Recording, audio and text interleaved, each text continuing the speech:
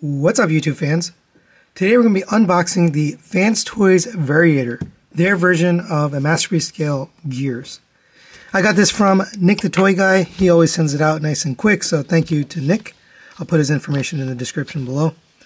Here's the box, got that nice artwork from IO Studio. Once again, beautiful. There's alt mode on the top. Here's the product images and his bio. They did actually do a bio. Variator is a sourpuss. Still haven't gone back and read them all. I got to do that. Here he is with some other mini bots. Very nice. Let's get it open. And I am kind of excited about it because I saw Pig's video. Shout out to Pig for Life. And it looked very fun. It didn't look like a pain in the butt like it was with Warthog. Now we did get pipes in between, tube, and it was pretty good. But there's the collector's card.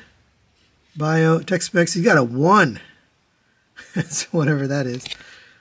There you go for that. Here's the instruction manual, which is deemed unnecessary because they've got videos now, and the videos are much better. I always look just to see if there's like a teaser or something, but I don't see any teasers, but there you go for that. Nice Ziploc bag so you can replace it. It does say FT-56 on the front here.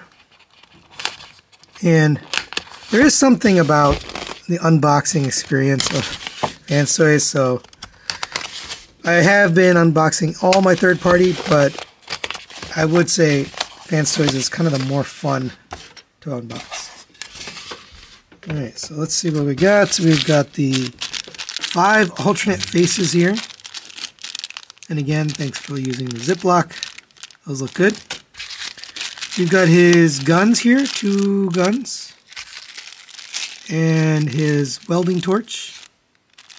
Whatever that is. I remember Pig said these are really sharp, so be careful. This is a nice piece of die cast. So let's get it out of here. Yeah, it looks really good. I don't get a lot of that from FansToys die-cast weapons, so kind of neat to see that. Got these 2 weapons. Nice metallic blue paint. And let's take the faces out. I'm not going to go through them individually. I'll do that during the review, but just to show you one. It's got the lighter blue eyes with a metallic pearlescent white. And let's take a look at the figure. And first impressions, it looks really good. There's a couple things you got to do. Obviously, rotate the waist. Rotate the arms around. I don't know why they had... Oh. No, you don't rotate the arms. You just got to straighten out the arms. But yeah, first impressions, it looks really good. Here's the back. It looks really clean all around. I really like how this looks. Feels nice and solid. Joints seem pretty good. Nice double jointed elbow this time. I don't know why they've been doing single jointed. Double joint is definitely the way to go. Yeah, overall, feels really good. Really solid.